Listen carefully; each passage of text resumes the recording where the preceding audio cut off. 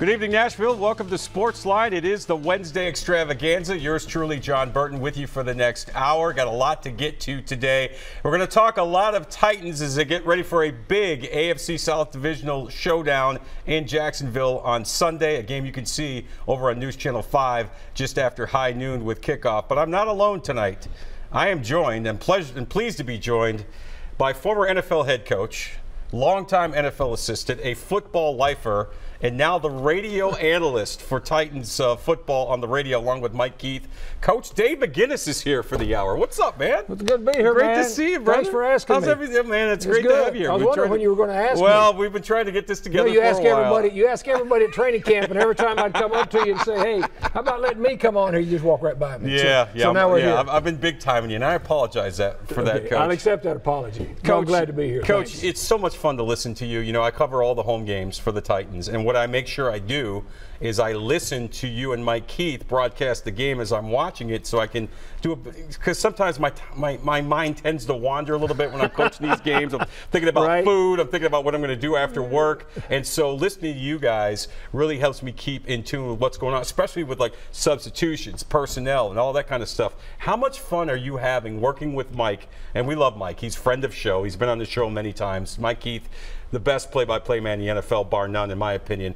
How much fun are you having doing this? This is your second season now. Well, I mean, you can tell. I mean, I'm having a blast. I mean, I really am. I mean, this has been, you know, again, I've coached in this league for so long, and really, you know, when they called me last year to do this, I mean, I was hanging on Malibu Beach. I mean, I was doing okay, but they called me. In the 8 years that I had coached here, I mean, I really developed a real affinity for the organization and also for, you know, the city of Nashville. Sure. And the people of Nashville have been so good to me, and the fans. And then when they asked me to come back and do it, you know, I said sure. But once I started doing it and found out how much I enjoyed the people I was working with. Yeah. And then the environment here in Nashville and with the club, and again, you know, I met Amy Adams Strunk, and she was so welcoming, and the whole thing. Such a nice lady, isn't she? Well, yeah, but she knows what she's doing. Right. And again, as I say, I've been in this league for 33 years, John. I know good from bad. Right. And she's outstanding. And then with John Robinson, and now with Mike Vrabel, I mean, I absolutely love it. So I'm having a blast. I really am. Yeah, it sounds like you are. And what I love about listening to you on the broadcast, I mean, you can really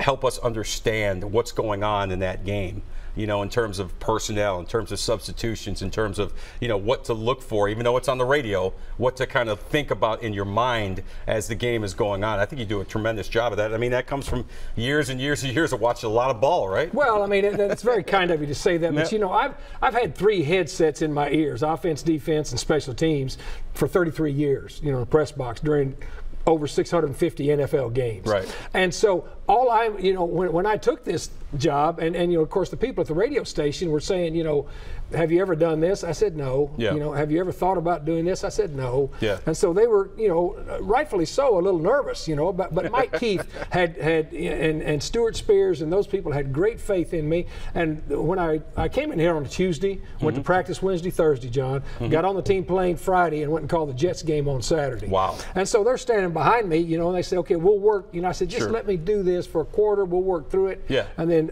after the first quarter, you know, they told me to take my headset off, and I thought, okay, here it comes. You know, they're going to start saying, no, Coach Mack, no.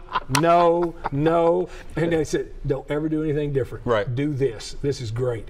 And so, to me, what I'm trying to do, not what I'm trying to do, I'm just talking ball with what I'm seeing. You know, I watch a lot of film during the week, just as if I were preparing, as if I were coaching. And then I just want to explain to our listeners, because, you know, as Mike Keith said, I mean, he's a pro's pro. Right. And he's so super organized. And he said, Coach Mack, just, you know, we're their eyes and their ears for our listeners, and just explain what you're seeing. And of course, I've talked ball all my life. I grew up in West Texas. I was that kid that was 7 and 8 years old in the field house that the coaches couldn't run out of there. You know, and so seriously, this is what I've done all my life, and being able to do it here and do it in this environment, and then do stuff. I mean, just do all this stuff. This is great. And you look at where the Titans where they've come from over the last couple of years. I mean, you know, we were here for those 2 really bad years, you know, with 3-13, 2-14. You look at the way they've drafted, you look at the players they brought in, you look at the mentality, the culture changing type players they brought in. this is a good team to work for. Well, it really is. And see, I never experienced that because the 8 years I was here with, with Jeff Fisher, we had some good teams, Sure. especially that 2008 team. And, right. Once we had a good team, and then we had to do the salary cap purge, and then, built it back up. And then 2008, had that 13-3 year, and a right. great team. So, and I've always experienced, just really good football, when in Nashville with the Titans in that stadium. Right. So when I come back, and I know there were some lean years there. Of course, I was coaching other places, but I always kept tabs.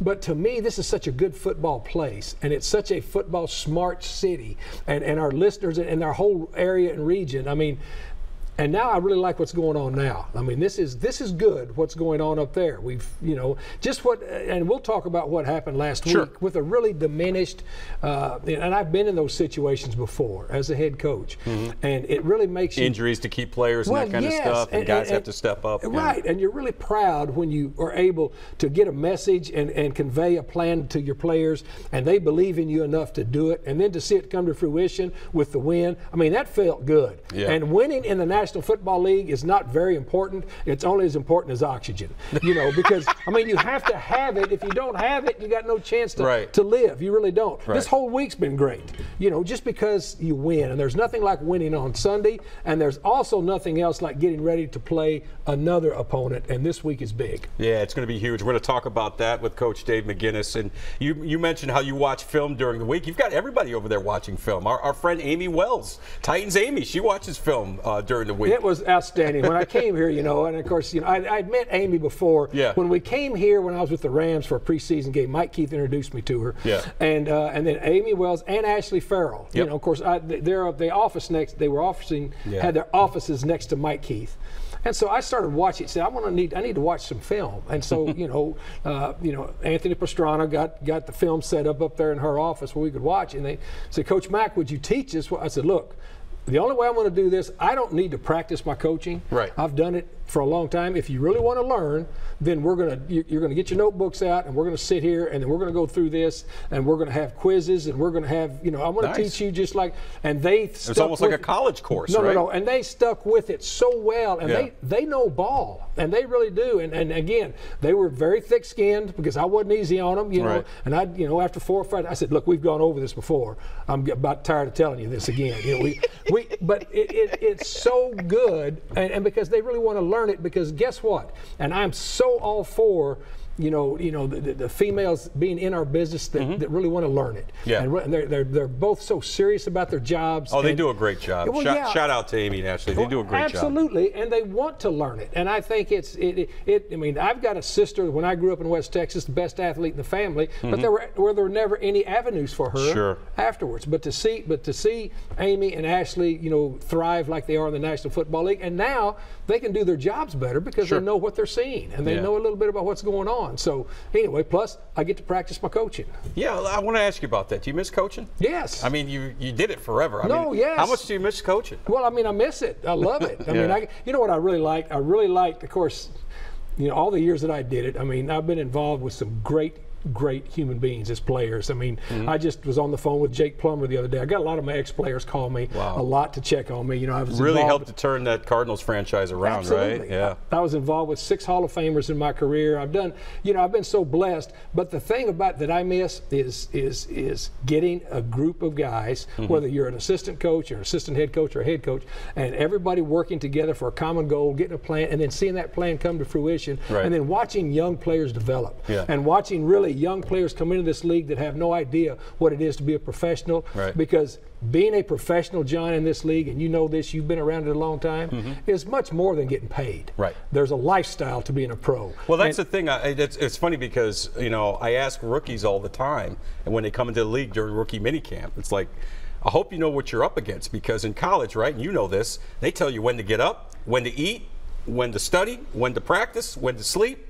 When you're a pro, you're expected to, be on time. You're expected to, go home and do your film study on your own without a coach looking over your shoulder, quizzing you. And it's a whole different ballgame. Right, and it's all on you. And the thing that happens a lot of times, every athlete that makes it to this level in the National Football League, they've been that dude wherever they've been their whole career. They've been taken care of. They've been, the whole deal. So, I mean, all of us have. We're all spoiled that have been in this. And but all of a sudden, when you're there now, it's, I mean, every day's an interview.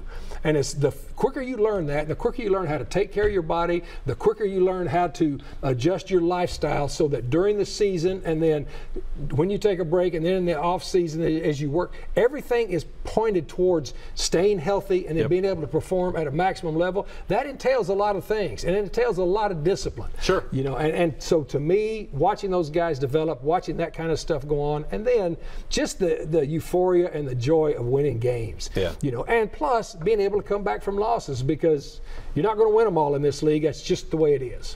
Titans coming off a win, 20-17 over the Houston Texans last Sunday at Nissan Stadium. They're in Jacksonville this Sunday to face a very good Jaguars team. It's going to be a battle. We've got an entire hour with Coach Dave McGinnis. We're going to break down last week's win, look ahead to this week's game, talk about the Titans' injuries, and take a look around the National Football League. If you would like to ask a question to our coach, Dave McGinnis, you can see the number at the bottom of your screen, 737-7767. We're talking Titans with Coach Mack. And we get started right after this. Stay with us.